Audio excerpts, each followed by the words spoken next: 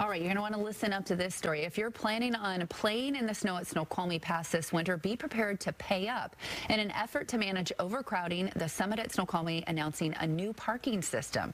Permits will be required between 7 a.m. and 2 p.m. daily starting November 18th. The cost? $55 per vehicle per day. That rate is among the highest of any ski area in North America.